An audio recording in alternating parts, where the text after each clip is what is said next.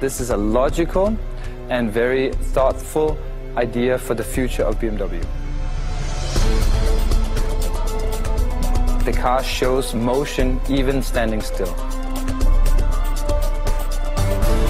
Most people said this is what we always expected for BMW to build.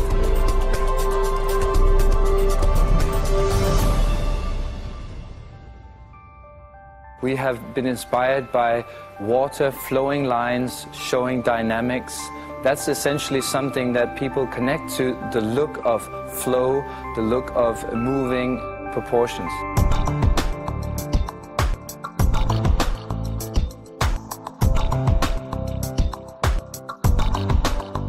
The car looks dynamic, slightly leaning forward.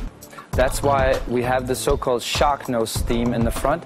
The kidney grille is slightly forward leaning, shows the car is at a constant movement. I'm very excited about the design of the front headlamp.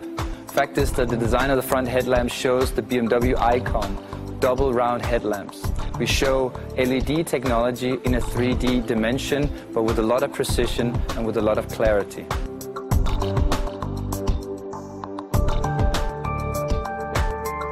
In the design of the silhouette, we focused on very long, very precise flowing lines. This way we divide up the surfaces in light and shadow, thus expressing lightweight. We want to make sure the car looks elegant, stretched, but at the same time dynamically light.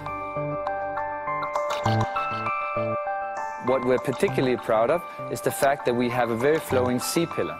The C-pillar is also highlighted by the BMW typical Hofmeister kink, which is the chrome surround around the rear window.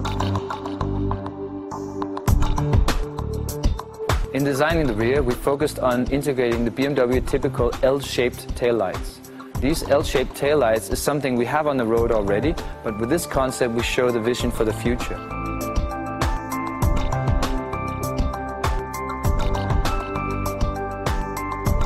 In essence, the BMW Gran Coupé is for us sporty elegance in perfection.